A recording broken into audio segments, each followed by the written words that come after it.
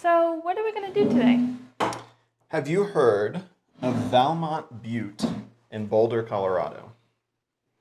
I feel like I've read somewhere about indigenous people that used to live there, and that it used to be a mining town, but then most of the mining towns that have been there failed, and then something about it being haunted. Yeah, it's absolutely haunted.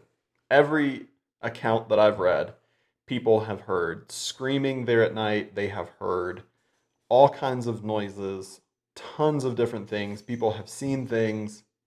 I think if we go there, we're probably not going to see anything. And the reason for that is because we can't actually get on the property. In order to get onto the property, you have to basically trespass on what is now government property. So, I don't think we're going to see any ghosts or hear any ghosts, but we are actually going to get to send our drone in, and we're going to see some incredible things that led to heavy contamination. So, let's go.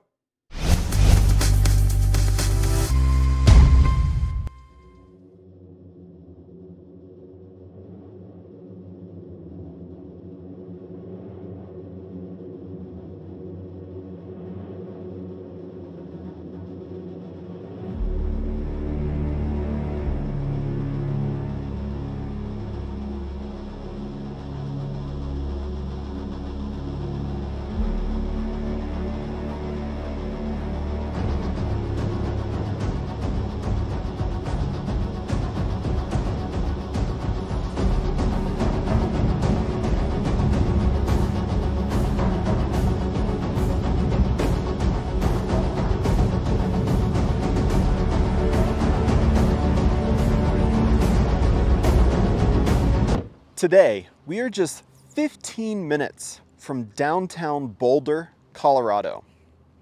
We have talked to several people, not only in Boulder, but outside of Boulder, around Denver, who have no idea what this place is, or at the least that this place even exists.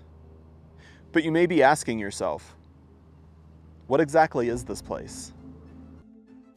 Volcanic dikes are tabular or sheet-like bodies of magma that cut through and across the layering of adjacent rocks. They form when magma rises into an existing fracture or creates a new crack by forcing its way through existing rock and then solidifies. Hundreds of dikes can invade the cone and inner core of a volcano. Sometimes, preferentially, along zones of structural weakness. The Valmont Butte is located east of the Flatirons, just minutes outside of downtown Boulder, Colorado. This dike runs east to west, and its peaks reach high into the sky. Valmont Butte actually points to another sacred indigenous site, Sugarloaf. Valmont Butte is situated above the confluence of two major rivers, creating this now sacred site. Valmont Butte was inhabited by the Arapaho tribe, who considered this area their home for many years. Going back to the introduction of the indigenous peoples into the Americas, it was estimated that the Anasazi, thought to be the first tribe in America, arrived in what we now know as Colorado as early as 1 AD. These people were then thought to have inhabited the Mesa Verde area around 550 AD, and later expanded further across America for more land and resources. The Arapaho tribes were originally settled on the land, which we now know as Oklahoma, and then were pushed westward with the expansion of settlers. Valmont Butte became the axis mundi of the Arapaho nations, and more than likely served as a connection between the earth and the afterlife. But it wasn't only the Arapaho that used this land.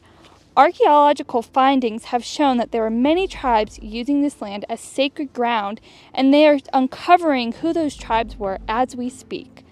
Valmont Butte was also used as sacred burial ground, and to this day there are many unmarked graves below our feet from as early as 1000 AD. The Sand Creek Massacre of 1864 led to treaties being signed in 1867 and 1869, which forced the Arapaho tribe from this ancestral land to a small reservation back in Oklahoma.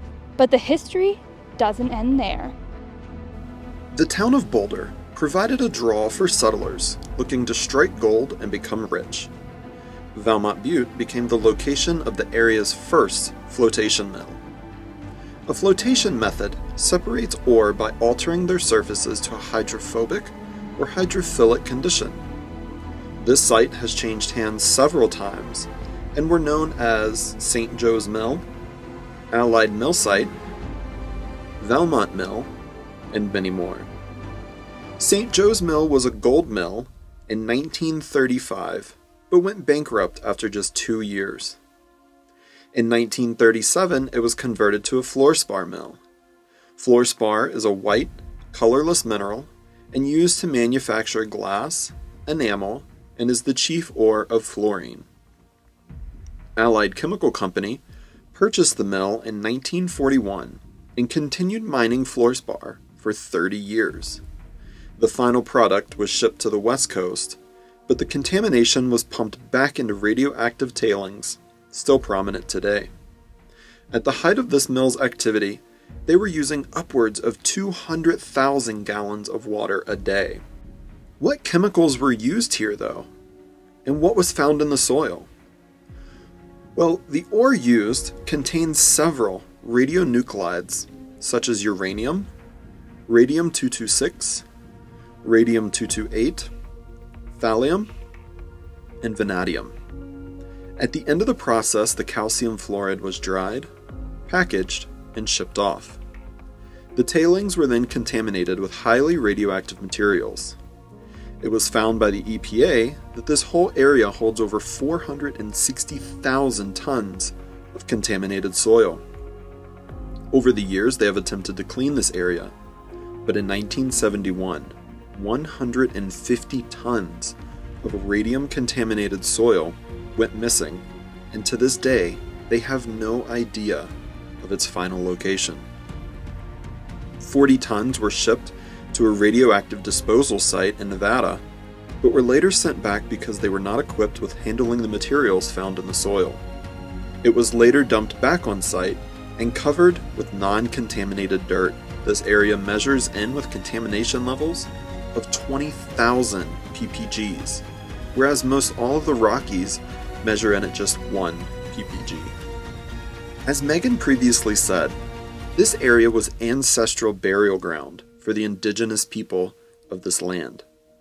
Despite the radioactive soil, this area was used for ceremonies up until 2007 by spiritual leader Robert Cross of the Lakota Sioux tribe. Robert held vision quests here and used the rocks of this land in his ceremonial sweat lodge. Cross has said that the indigenous people were not told about the contamination, and it has led to many problems. For over 1,000 years, this site was held in high regard as grounds that held a connection to the past and the afterlife. This site was bought by the city of Boulder for $2.6 million in the year 2000. It is estimated that in order to clean up the land for a future sale, it will cost another $2.5 million in taxpayer money. It is currently thought that the land will eventually be returned to the indigenous people, all while preserving the burial sites, and will eventually be a place of prayer and reflection. Currently, this area is being closely monitored by archaeologists and the Arapaho Nation. So what do you think happened here? What was the downfall of Valmont Butte? Was this because a company chose to build on top of ancient indigenous burial ground? Or was it the result of a company choosing profit over culture and safety? Well, you know what we say. That's an exploration that only you can uncover.